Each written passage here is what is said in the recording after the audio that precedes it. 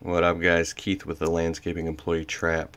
In this video I want to point out some things in an infographic that I drew out, and I love drawing these things because they allow your brain to see it in different ways. So regarding your business, these are the things that you need to have, or the cogs in the wheel, to make a business work.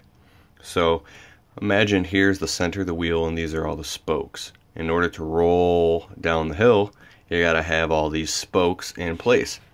So you might be able to sell a job and get the job, but how are you going to do the job if you don't have all the proper tools? I don't even have that in here. Oh yeah, here you go, equipment. How are you going to do the job if you don't have the equipment, right? If you're out collecting money into your personal bank account, that's not good. So you got to get an LLC, a C Corp, or an S Corporation, and then, now you're protected, right? A business entity. So you can do the work, but now you have to have an entity to run the money through. Okay, what about investment capital? How are you going to get the business going? Well, something like a service business, you can start literally with no money at all. That's what I really like about the landscaping business. You could start it without a penny.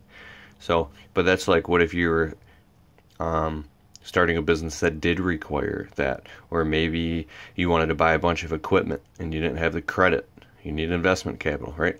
Okay, well, how are you going to sell a job and even do a job if you don't have marketing skills, or you don't understand marketing to get the phone to ring, right? Because marketing is pretty much salesmanship in print, right? If you don't know how to market, then you can't get your phone to ring unless you're just knocking on doors, right? Well, you can't even sell a job if you don't understand sales and you don't know how to sell, right? Billing. How are you going to bill the customer? How are you going to do invoicing? How are you going to do all that stuff? You can do all this, but if you don't understand billing, or you don't know how to bill the customer, you're going to be running around collecting cash, or having to drive all the way to the customer's house to collect a check on a handshake, right? So that's a piece of cog in the wheel that's very important. Money management. You could do all this stuff, but if you don't know how to manage your money, you're not going to have a business for long, because of all the reasons I don't even want to list. So learning how to manage money and money management discipline is the biggest thing about keeping your business thriving, because if you run out of money, you're done. Okay, insurance. Oh, that's super important. You got to have business general liability insurance if you're exempt from workman's compensation by being a sole proprietor or a general contractor who is basically the main shareholder of your business. You could be exempt if you're the sole proprietor, at least in my state, but don't quote me on that at all. It might be totally different for your state.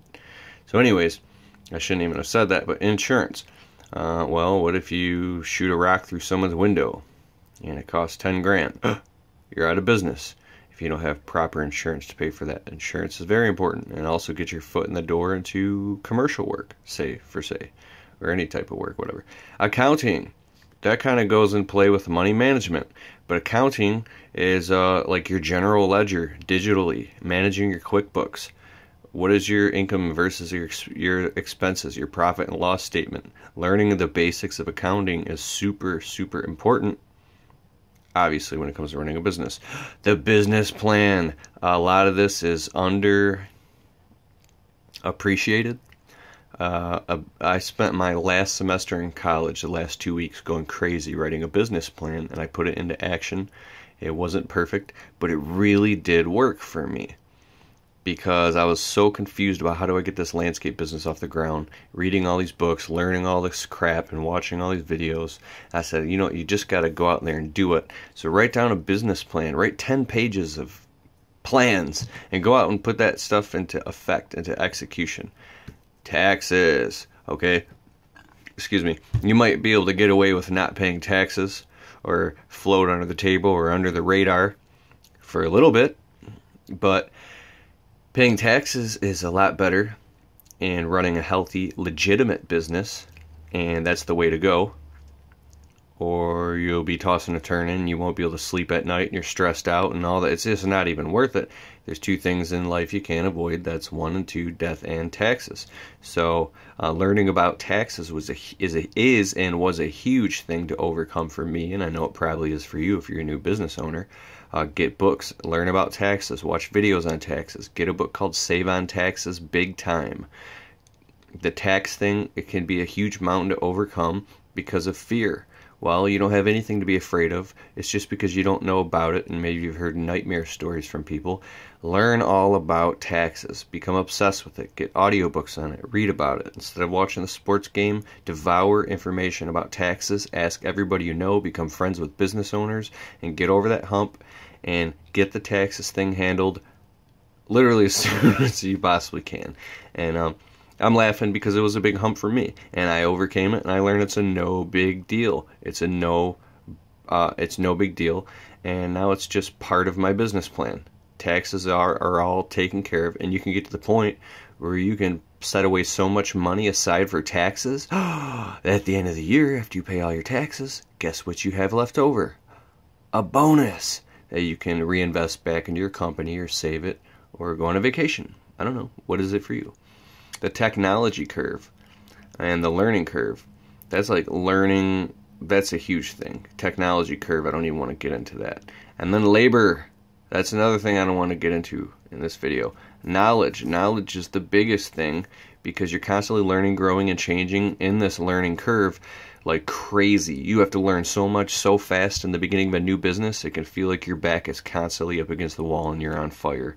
Knowledge is the biggest thing I've learned. I'm personally investing money in programs and audiobooks and consulting and all types of stuff. I spend a few hundred, $200 to $300 a month just in knowledge, just in education, to keep learning about all this stuff to increase the business. And I'm not saying me, listen to me. I'm just talking, conversationally. But these are some of the things that I've come to find that have really, and there's more in there that I haven't listed, but these are some of the main things that I've really come to find that are extremely important when running the business. So imagine it's like the spokes of a wheel. If you're running around doing just a couple of them or just trying to, sell some jobs and then collecting cash and running around running this illegitimate business, you could just be, you're not going to grow it. In order to grow it, it is scary, it's hard, all that stuff. But once you've been doing it for a couple of years, it's nothing. And then you're like, how can I expand this thing? How can I do more of this? How can I make more? Because once you get all this stuff down and locked in place, your anxiety and fear can kind of subside, and then you can really focus on making money. Then you can focus on making money once all this becomes second nature to you. But it does take a couple years. So if any of this stuff stresses you out, don't worry, that's normal. But it's also a signal. The stress and the fear is a signal to get on it, man. This is what you're wearing many hats here. You do wear many hats until you get to the point where your business is systematized and you got enough money and money in the bank and money coming in and cash flow, and you can predict what's going on. Then you can really start to systematize it and kind of not wear so many hats. But that's down the road. This is your average small business owner is doing all this shit. Hope you enjoyed the video. Please subscribe to me. Subscribe to my YouTube channel. Give me a thumbs up. Hit me up on the www.thelandscapingemployeetrap.com. It's in the link in the description below of all my videos. Sign up to my newsletters, and I'll send you tons of cool free information. And I got audiobooks, ebooks, video course on all this stuff, tons of stuff about this. So, alright, cool. Hope you enjoyed the video, and later.